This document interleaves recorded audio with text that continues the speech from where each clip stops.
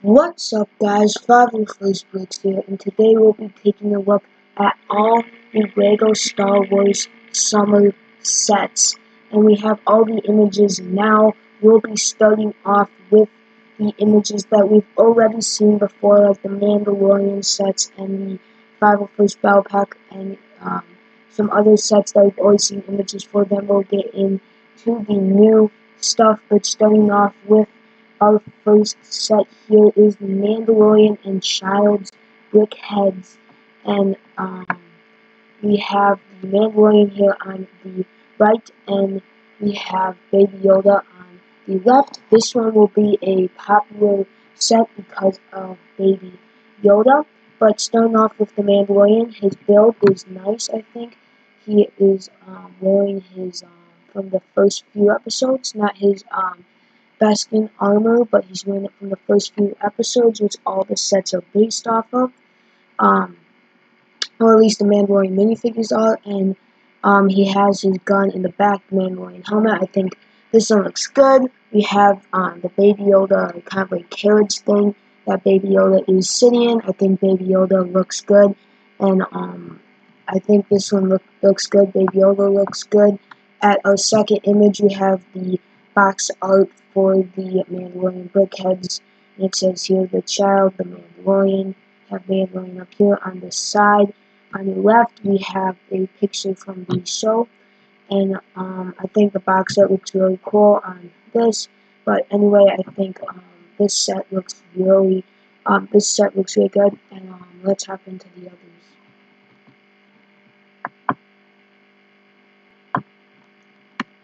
Our next set that we have here, continuing with the second Mandalorian set coming out, and this is the Razor Crest. This looks really cool. Starting off with the build here, you have obviously the Razor Crest. In the front, you have the brown kind of stripe that is on the ship, the two big engines on both sides, the glass piece. Overall shaping of it, I think, looks really good, and this will be $130, as you can see. And I think this looks really good. I think a few big stickers here, some stickers over here, a lot of stickers that give a lot of detail to this, but I still think it looks really good. For the box set, we have the Mandalorian here on the right. We have, for the minifigures on the front of the box, we have Baby Yoda, the Mandalorian, Greef Karga. We have IG-88 and a Scout Trooper. This set will be very popular because this is the only set currently that you can get Baby Yoda in. It's also 1,023 pieces. Look of the ship looks like you can fit both of the Mandalorian and the Baby Yoda minifigures. So it looks like you can see some of the interior. My biggest fear of this set is the interior here does not look very like there's nothing in it, and that's what bothers me because I love sets with a good interior, and this just looks like hollow space. Obviously, it looks like you can put the carbonite freeze people that the Mandalorian has a bounty on in the storage area, but that's about all you can do. It looks like with the interior, the main interior space. You can see there's some stud shooters integrated into each side of the wings. You have the cockpit and the space back here to fit the Mandalorian's blaster. You can fit the Mandalorian and Baby Yoda up in the front. You have another picture of a escape pod, it looks like, which looks good. I always like seeing escape vehicles on bigger vehicles because I think that's a really cool play feature. But overall, I think this set is really good. You can see that there is even some bedrooms here, looks like, for the Mandalorian to sleep, and a storage unit for the bullets. You can see the back of the box. It shows you all of that good stuff. Have the normal Mandalorian figure from the other Mandalorian set that came out earlier this year. We have Baby Yoda, looks good. Brief Cargus, he looks good for what he is. Then just the IG-88 and the Scout Trooper, the updated Scout Trooper. I think overall, I think the set looks really good. I think this will be a popular one, and overall, I think this one looks really nice. September 1st, like the Razor Crest and all the other sets that we'll be taking a look at. This is going to be $160 and will be 1,267 pieces. As you can see, we have the AT-AT here. Comes with a bike for your snow troopers and a little turret. I think the AAT looks really good. I think that obviously the AAT looks really good, but I think the other ones have looked good too. I don't think there's too much of a difference. There's some things, but I think overall this is an improvement, and it does look good. The price is a little bit iffy on this, but the main figures that it comes with is what you would expect. A Snow Luke comes with someone to oversee the whole thing. Comes with 2 pilots and 2 snow troopers. You can see that Luke can come up on the underside of the AAT and throw in the thermal detonator that the set includes. You can see the interior here is 6 seats, so you can fit 6 snow troopers that they do not give you. They only give you 2. It would be nice to see them for a $160 set throw in an extra 4 snow troopers so you can have the whole fleet. But that's just what it is, I guess. Then we have the cockpit or the motion to turn the thing up here. Then on the back you can also put the speeder on the back, and you can see the back of the box. There, overall, I think this is a okay set. I think it looks good. It's just the price that might be a little bit iffy. I think it would have been a lot better if they included the extra 4 snow troopers, but yeah, I think it looks pretty decent, I guess. And the next set we have here is a very important one to me and a lot of people. This is the 501st Legion Clone Trooper set. This will be $30, and it will have 285 pieces. Now you're getting the Bark Speeder there on the left and the Walker there on the right. I think for $30, this is an amazing set.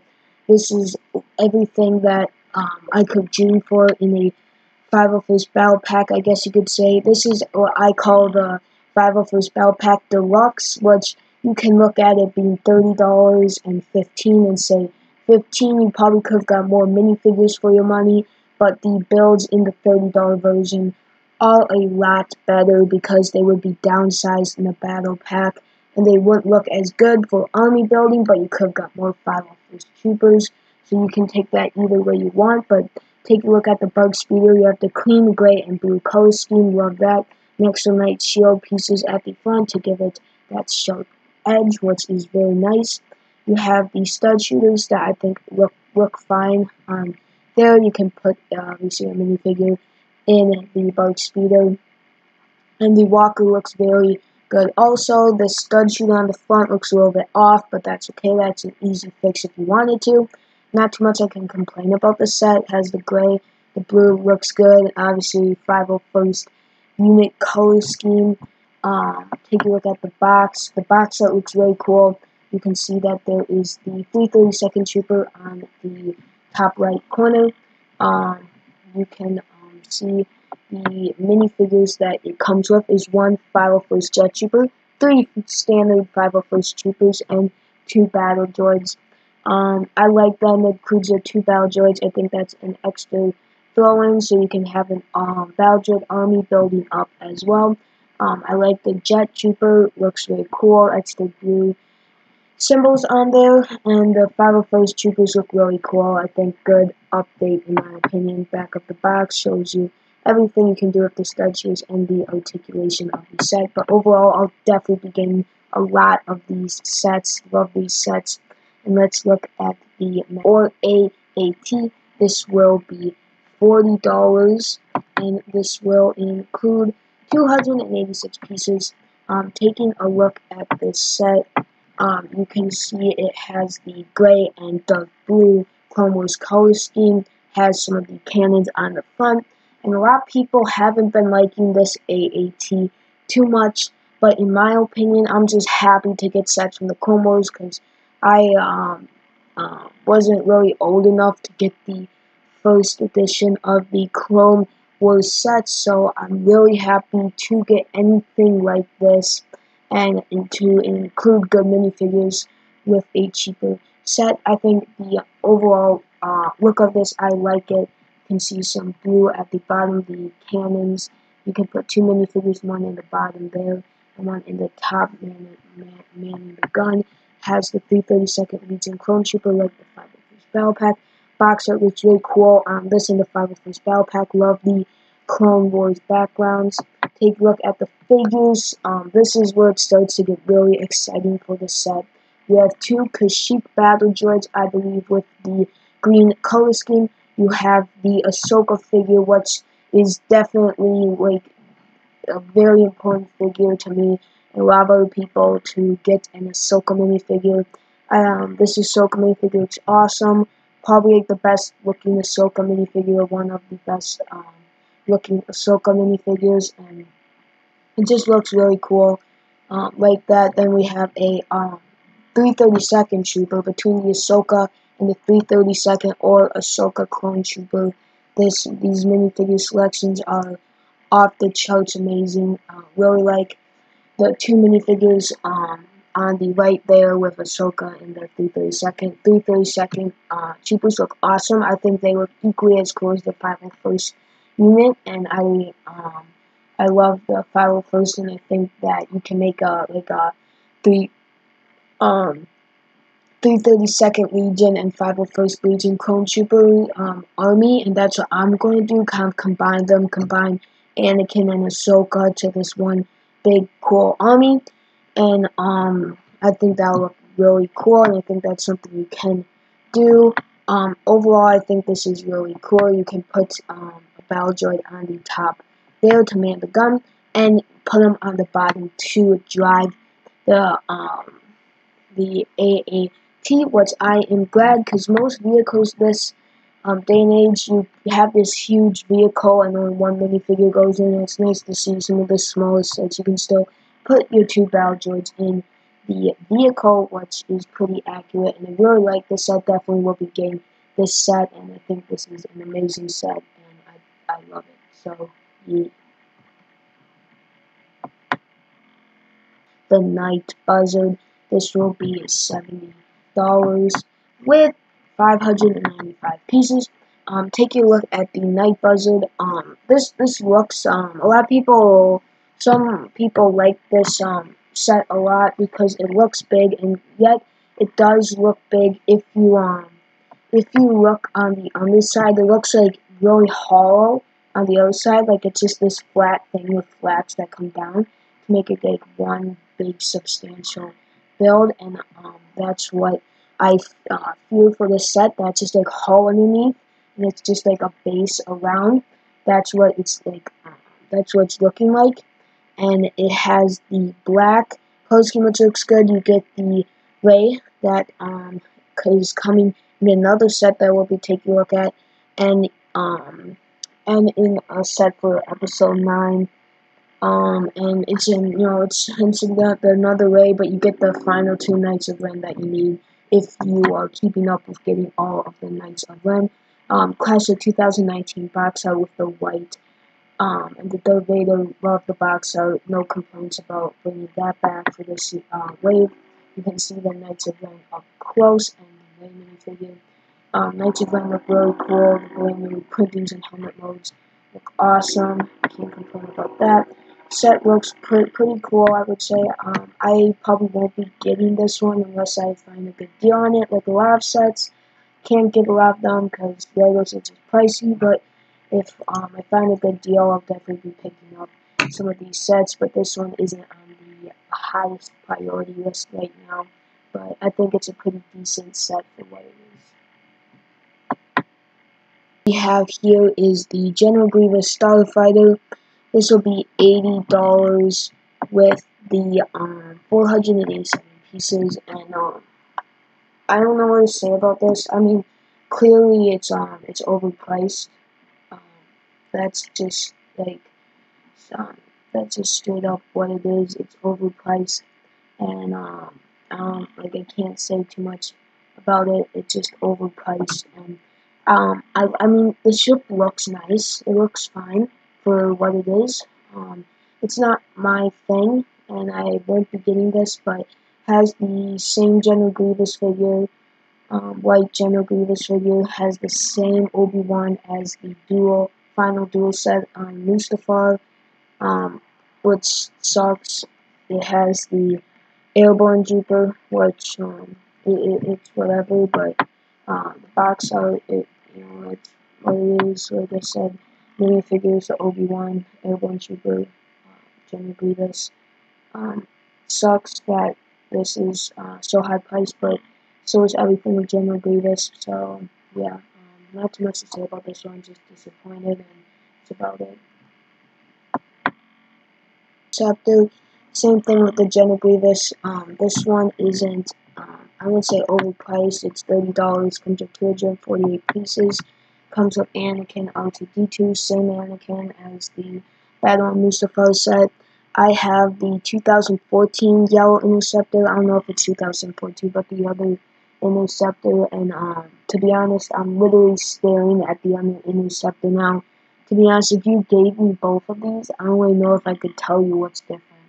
I mean, I really don't see anything different. I mean, they have the same printed pieces. I just don't know anymore. This looks the exact same.